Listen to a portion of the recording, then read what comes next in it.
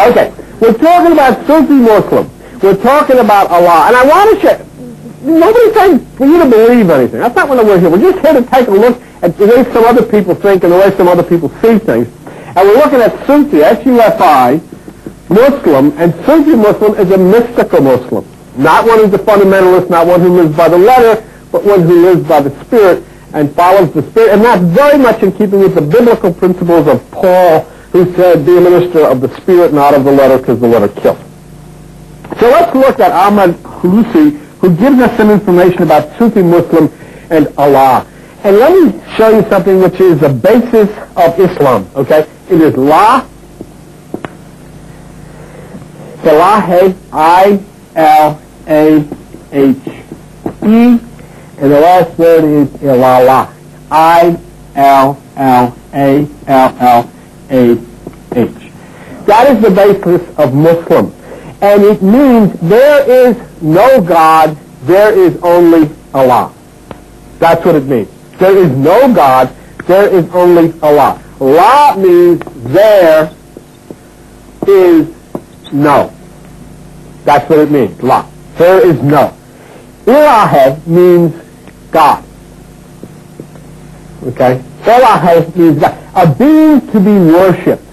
Thus, La Ilahe means there is no being to be worshipped. Now this is going to get very interesting, and there's a reason. And watch where this goes, and I think that you who are home will learn something beautiful from this, as will we hear. Next is Ilah. Ilah means only Allah. There is no God, there is no being to be worshipped. There is only Allah. Okay? Now, AHMED HULUSI states that Ilah, right here, makes it clear that it can only be interpreted as only Allah. You hear it misinterpreted as much of the things you hear misinterpreted from the Bible. You hear it interpreted as there is no God but Allah. Allah says, no, that is not what this says. It says, there is no God, there is only Allah. Because what he is concerned about is if you say there is no God but Allah, you are saying Allah is a God. If you say Allah is not a God. What is being said here in La ilaha illallah is that there is only unity. There is only a oneness of all things. And of course that's what Jesus said in John 17, verses 20 to 21. I pray that they all may be one, as you and I are one. So that would be La ilaha illallah, a unity of all things together. Now AHMED HULUSI takes us to examine something. And let's look at this word. Everybody look at this word before I erase it, and the word is worshipped. Okay? So I won't erase this, that the word, I'll leave worshipped, and then we'll take the other word and we'll say served.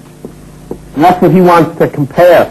Worship and serve. And it's a serious error that we make here between these two words, worshiping and serving. Now let's take the word worship, and this is what we have done. And most of us have come through the fundamental aspects of religion, of whatever religion. And what do we have as worship?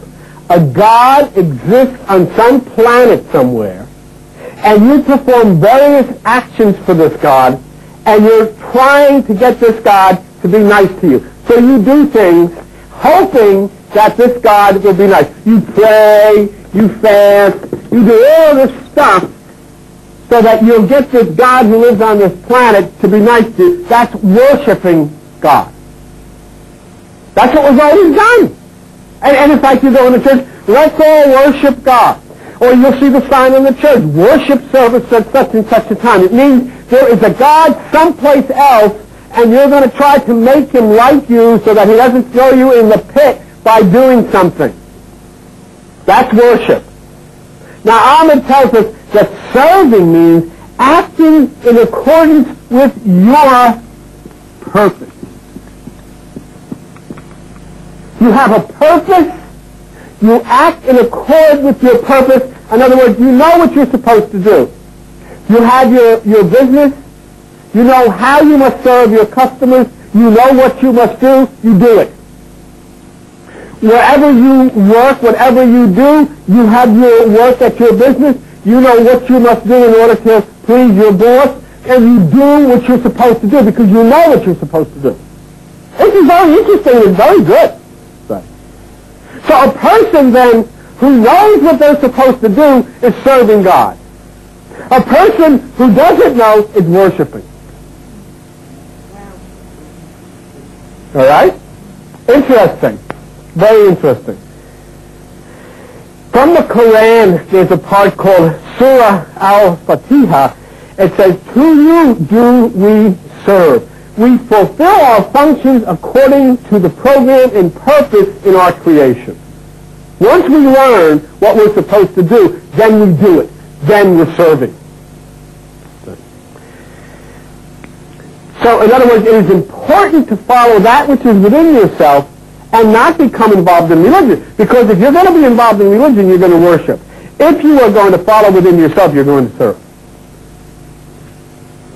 Now, there's a big difference. And that's the... And look at here. The world is falling apart.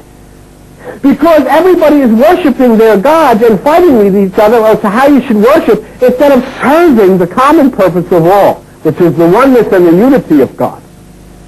Is this good? See, is there learning something from the Muslims tonight that we didn't know? Quran 1784 says, everyone acts according to his own disposition. In other words, the manner in which he was fashioned. This is servitude. Acting out your true inner plan that's designed for you. And the Bible speaks of this. Each one of you is created differently.